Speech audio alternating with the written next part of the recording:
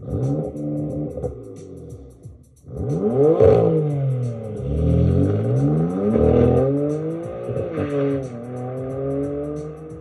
guys, I'm Aaron, back in the garage today, this time with the M4, and I'm going to do that coolant flush that I've been talking about. If you haven't seen the cooling system overview, I made an initial video that is the first part of this really, so go check it out in this link over here. So that was all the science behind it, and now we're going to put it into practice and actually change the coolant. If this is your first time to my channel, I ask you to please subscribe, like this video, and enjoy the rest of the content that I have here.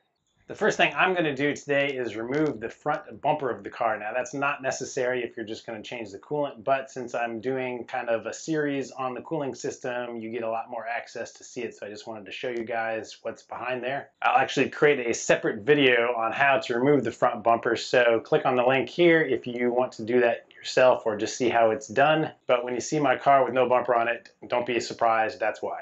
Okay, so we got the bumper off now, and before I start, I just wanted to check our level of coolant and also show you guys how to do it in case you didn't know. So they have this weird way to check it with this yellow, looks like a little toilet seat in there to me. You can see that fluid level where it's shiny. It's almost up at the very top of the back of the toilet there. As long as the coolant is above the toilet seat down there. The toilet seat is the minimum mark, and the back of the toilet tank, I'll call it, is the maximum mark. So you want them between those two levels. So mine is almost all the way full, and the car is cold. It's been sitting here for a day. So that is, of course, the charge air expansion tank, which is right there. So for the engine cooling part of the system, this is the expansion tank for that one. So we can check the level of this one.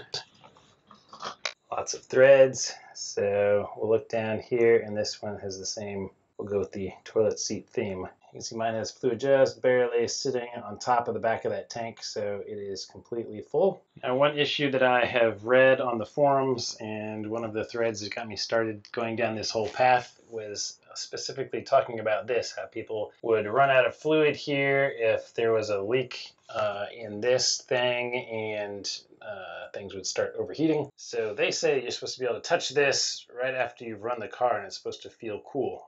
And I noticed the last time I did it, it was definitely not cool. Didn't burn me, but it was, I would consider it very warm to hot. So I guess after we change this, I will keep an eye on that and see if it's any different. But if people have any suggestions for me or thoughts on that, please let me know in the comments below. All right, I'm going to start with the charge air side of this. And like I said in the other video, right here is our electric pump.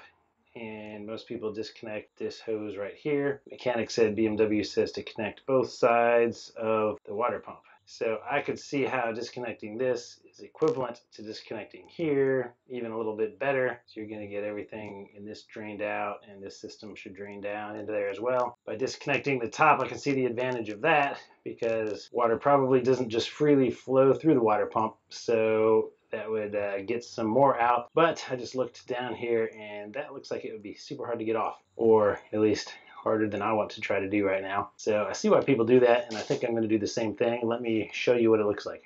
All right, so this is our auxiliary radiator, and this is our main radiator for this system. You can see that this hose right here is the one that goes up into the top of this radiator. Right there is the connection. And this hose, if you follow it, it tees back in there right on top of the water pump. So if you go under the car, we can see that this right here is the electric pump. And you can see the connections coming off it. This one that comes off the side wraps around and ends up coming up here and feeding into the bottom of our auxiliary one, which if I back up, you can see is just right under the car and really easy to reach and get to and disconnect. So that's why people do it. But on top of the water pump, on the other hand, the other hose goes straight down on top of it. So I'll point to an arrow of the connection here that goes straight onto the top, and you're not going to get your hand up in there to get it, so I'm not sure how you would disconnect it. Now there is this little plastic bracket that you could undo one bolt. Over here, right up in there is one bolt you could undo that would take off that black plastic sleeve and allow the water pump to be free, I believe, but still don't think you would be able to pull it down or maneuver it enough to get that other pipe up off there easily. So now if you've done this before or you have an idea of how they would disconnect both of those, please let me know in the description below, and I would be happy to hear what you guys recommend. Like I said, I'm going to do what everybody else does and just disconnect it right here. All right, just got the front bumper back on, and I wanted to point out that if you're not removing the bumper, you will need to remove this panel on both sides. It has the same panel, and it'll easily let you get to that coolant line. So there's just 3 here and 3 up top, and this one right here that looks like it's just part of the fender liner actually shares a hole with this panel, because there's a strip of this panel that runs back behind here, so you will need to take this off as well. All right, I have my assistant Eric here again today. He's gonna help me do this while I film it. Do the C-clip first. All right, so it's just a little C-clip you can pull down with a flathead screwdriver. And hopefully it'll be a lot easier than your E82.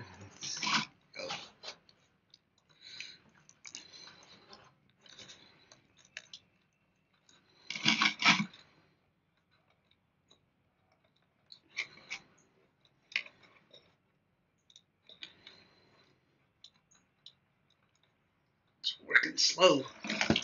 Oh, there we go.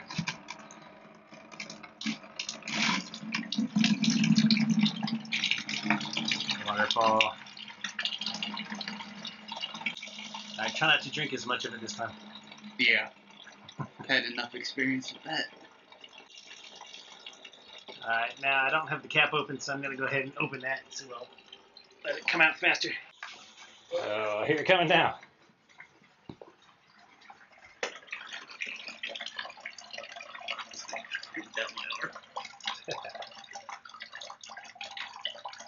Yeah, gloves and goggles are always a good idea. What? Alright, so that was a good little amount. Alright, so it's not really much fluid that came out, which is surprising. Alright, so I'm going to measure out how much came out of this. All I have is these little 8-ounce cups, so approximately every 4 1/4 of these things is going to equal to 1 liter. So I'm just going to scoop it out, and surprisingly, this stuff is yellow.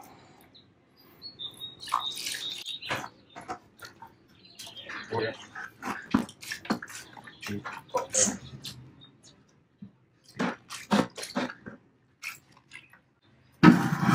3 1/4. So I'm about a little more than 1 liter short. All right, taking a little detour here. When you come right underneath this horizontal one is my oil cooler. So I just have oil flowing through it. It is connected on both sides, and these 2 tubes meet up and go up there somewhere to get oil.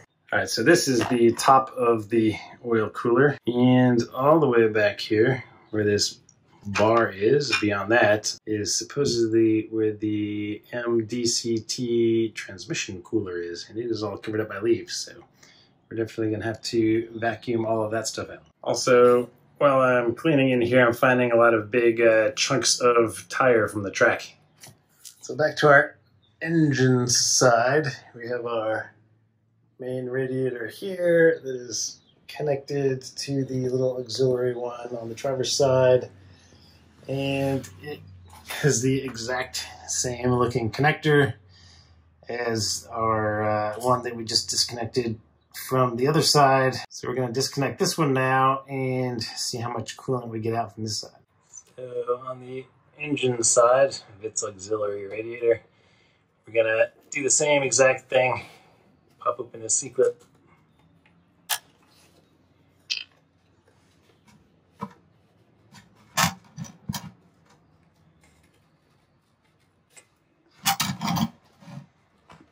And get ready for the cut.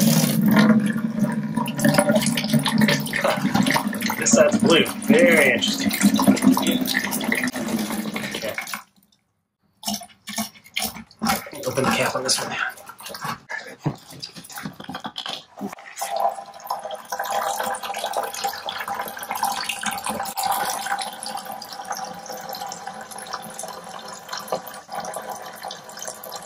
So yeah, this stuff is blue, and the stuff that came out of the charge air system was definitely yellow. So the first side drained out really fast. It stopped within under 2 minutes. This has been going on for, I don't know, 10 plus minutes now. Still dripping out. I don't know if you remember from the first video that I made, the suggested way to do this was to actually lift just this corner of the car to get more of the fluid out. So I thought I would do a test. And while it is up, jacked up on my QuickJack, just flat, go ahead and drain everything I can, and then I'm going to lower it back down and just lift it from this corner over here, like they said, to see if any additional coolant comes out, and then it'll be my definitive way to know if it matters. Okay, we're going to jack it up from this side, and as you can see, when I lowered the car, some more came out, and we'll see if it's already coming out just by lifting that corner. That'll be, yeah. Oops, and more is coming out the other side too. So, yeah, I guess we should lift this corner up for, it's recommended on both sides, obviously, as you can see right here. As we fill my floor. Well, I think we found the other leader over there. I like the rigidity of the M4 too. You lift one corner and this whole side comes up. Oh. All right.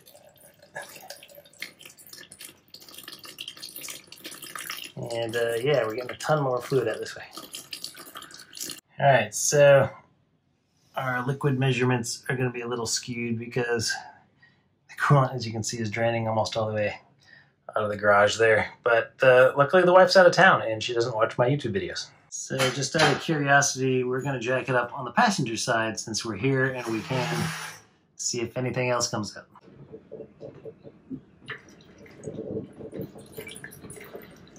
Look how I'll be. Look at that.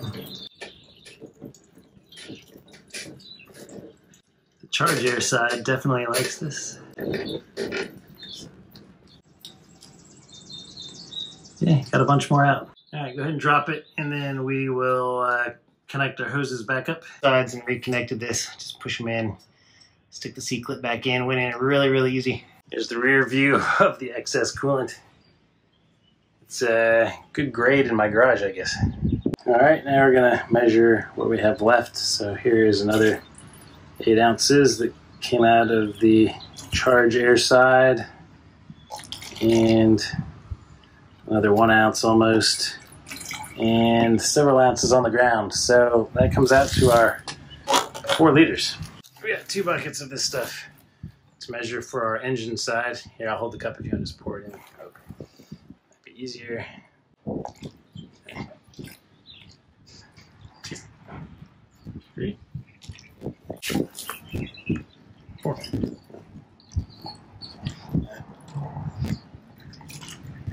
So 25 of those plus 3 more ounces.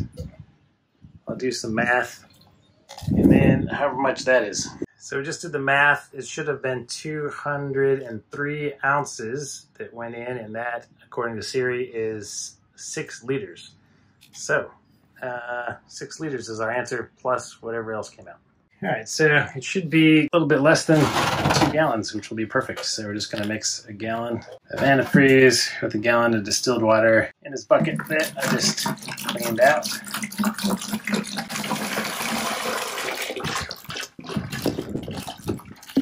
All right, I've used this tool one time before on my Porsche Boxster, and it worked wonders, so we're going to try it on the M4. Just have to remember how to use it. And I'll put a link to this in the description. Got it on Amazon. Not very expensive and super handy. This comes with a bag of different sized grommet adapter type things that look like this. This is the 40mm one. My Porsche Boxster used the 35mm, but this one seems to be a nice snug fit here. And then you take this end and stick it in there, and when you spin this part, it expands this out. Yep. So put that adapter on first, and then jam it in there. It doesn't have to get all the way down, I don't think. It's pretty even all the way around. Yeah. So now we just twist this. All right, so the second piece that comes with it has a quick disconnect that clips right on here.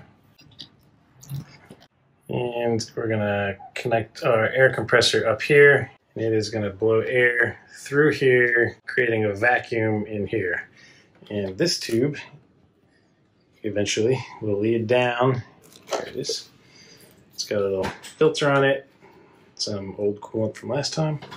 And that is gonna go into our fresh bucket to suck coolant into the system. So right now this valve is closed, so it's not gonna suck anything up. This valve is open, and we'll open this valve when we hook our air compressor up here, and we're going to try to get to negative 25 pounds of pressure, or whatever denomination that is.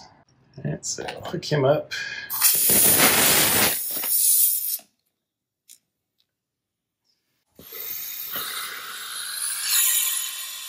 we go.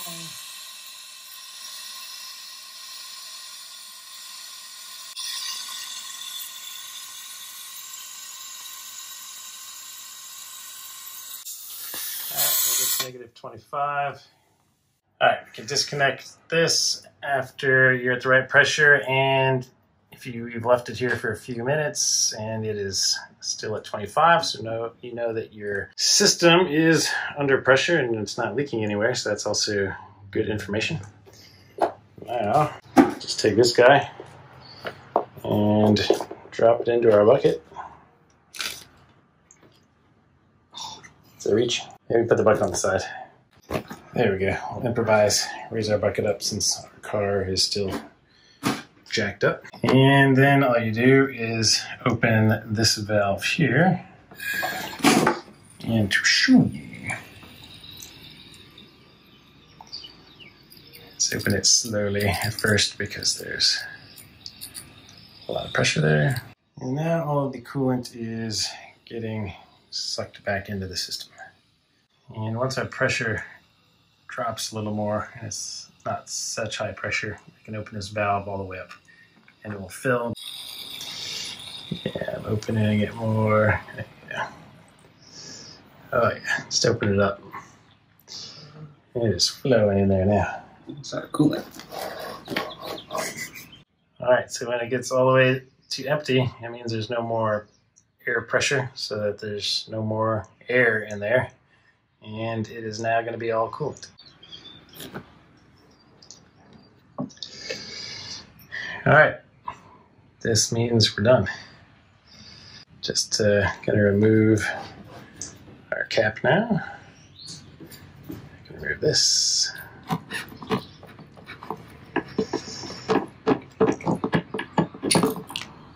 This right here.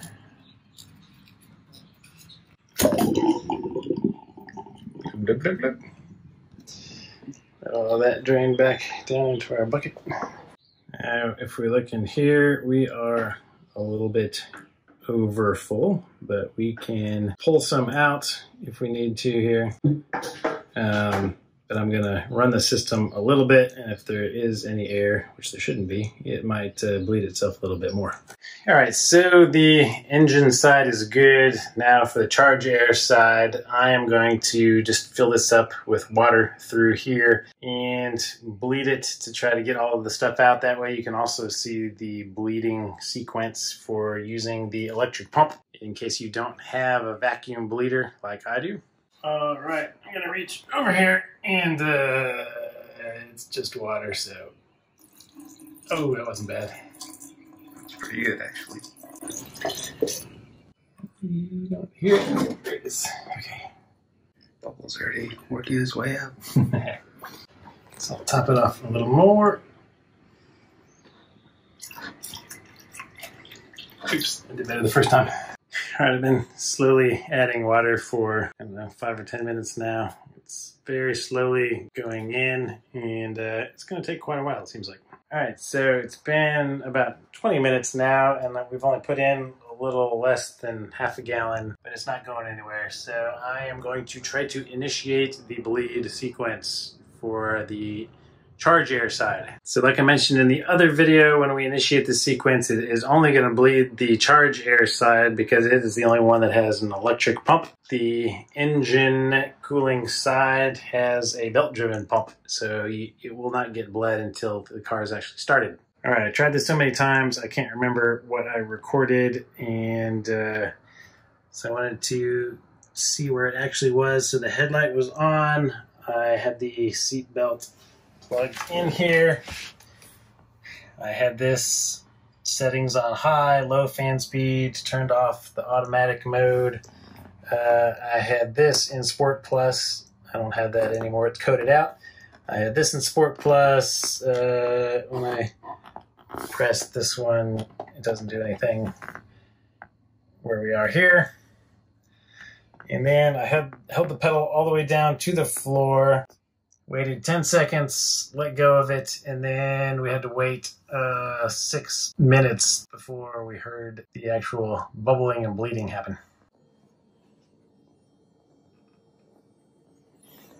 Alright, so there's really high-pitched buzzing from our electric water pump down there.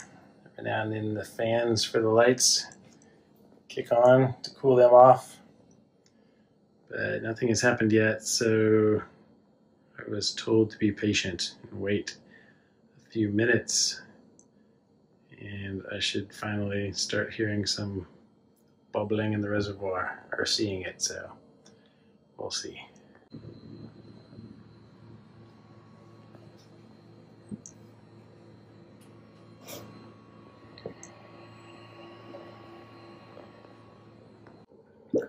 Oh my gosh. Yeah, so when they say be patient, they're not kidding. It was what, 6 minutes? Yeah. We got 5 minutes left from 11 minutes when we started. So, even longer. Holy cow. So there were a couple bubbles at least. I heard a little bit of a... There it is.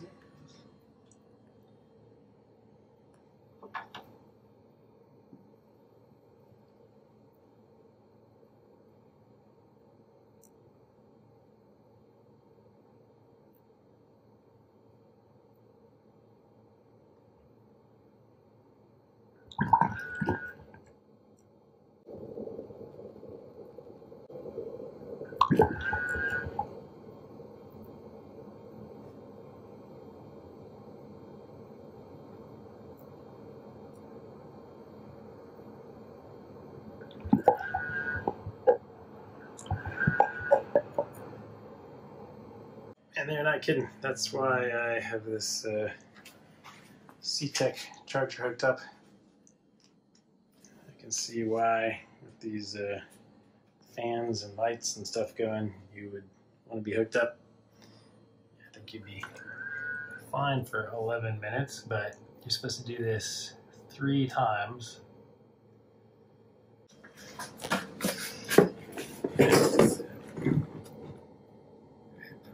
In there since it's going down.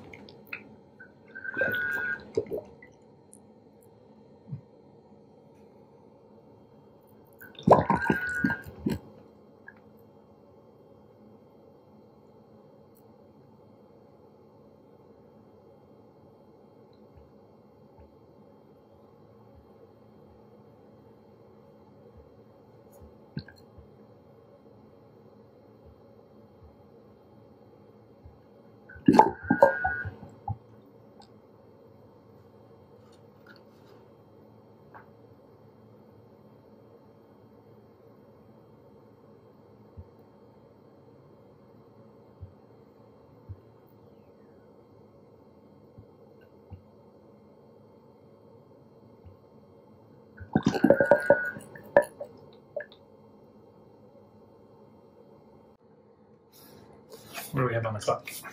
Oh, I stopped it after it started bubbling. Oh. Oh, well, I've been recording for 4.5 minutes after that, so that's about right. It's about 11 minutes. So I read that you have to power off the car and wait for 5 minutes before starting this procedure again. And they say to do it 3 times to get it fully bled. For me though, I just wanted to do it once to rinse out all of the old stuff. So I'm going to go ahead and drain this out again now. And then I'm going to not go through that torture again and use my vacuum fill tool again to fill it back up this time.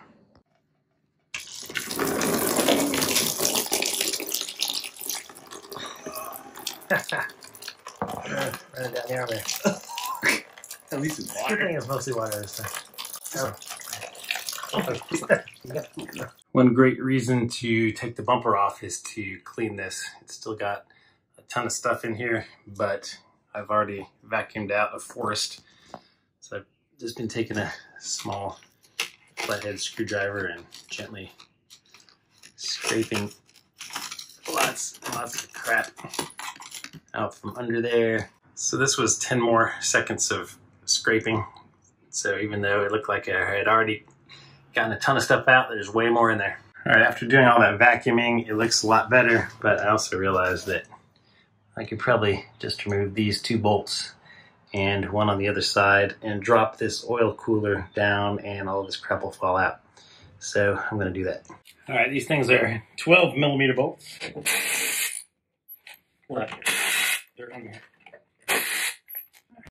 So with those 3 off, it's just connected by these hoses, and yeah, I didn't need to be doing all the vacuuming. Just take these 3 off and shake this out. So this will probably do just as much for your cooling system as changing the coolant will. So I highly recommend removing the bumper at this point and cleaning it all out. We just mixed up one more batch of 1 gallon of BMW coolant with 1 gallon of distilled water. And we're going to use the vacuum fill procedure now for the charge air system. All right, we got this set up on here again. The 45mm one that we used for this one, I'm sorry, the 40mm one that we used for this one was just barely too big for that opening. So I used a 35mm adapter. And I'm going to see if it is tight enough.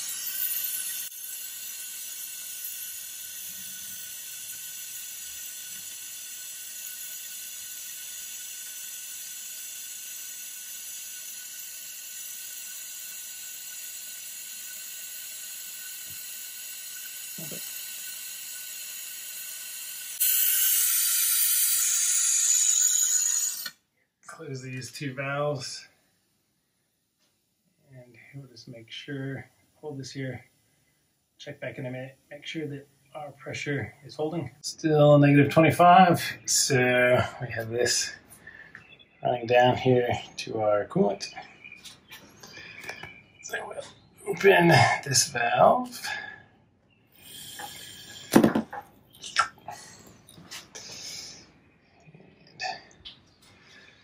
I'll let it start sucking the coolant in. Bring it all the way.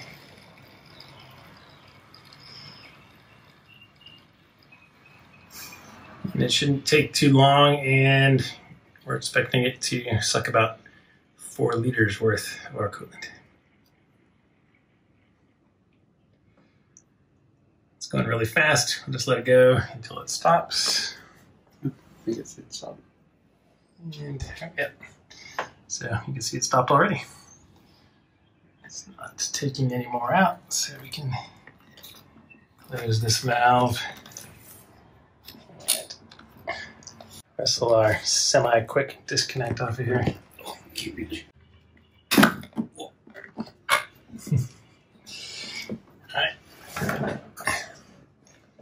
Alright, so just like our other one, it is a little bit overfilled because it replaced all of the air in there. So I'm just going to take a little syringe and suck some out of there. Alright, so I'm just taking a syringe and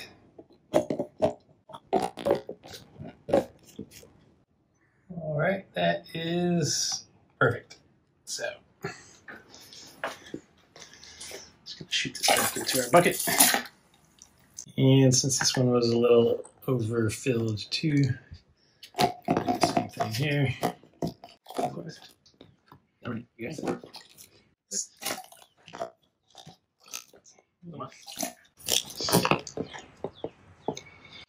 Alright, the tip of this particular syringe doesn't reach down quite far enough to get it all out there, but I have not driven this car yet, so I'm sure once I do that, some of it will be mixed around in the system. Alright, so this is vacuum filled, so I'll probably go ahead and do that procedure one more time to bleed it electronically with the electronic water pump. But for the engine side, this is the proper procedure for that.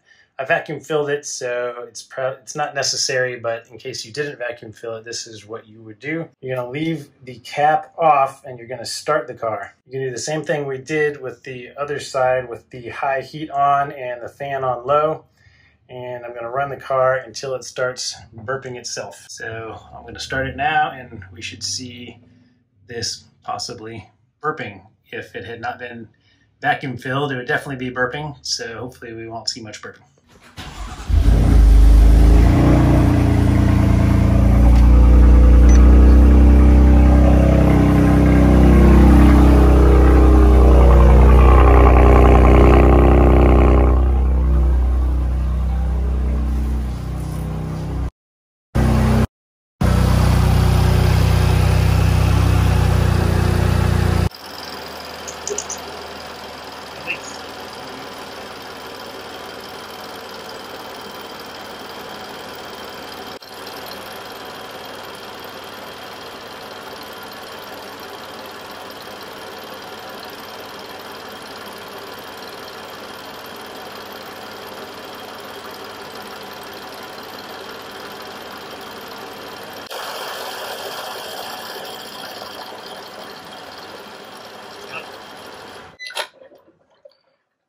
All right, that was 5 minutes. So I'm gonna turn the car off and put the cap back on.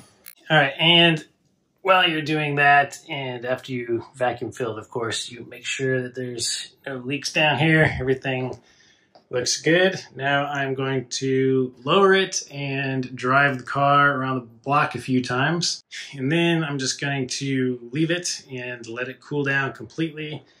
And later on tonight or even tomorrow in the morning, I'm going to check the coolant levels. If this one still has too much, I'm going to take a little bit out. If either of them need more, I'm going to top them up. And that is it. The coolant is changed. So I hope you guys found this helpful. Please like the video, subscribe to the channel, and there will be more BMW content coming.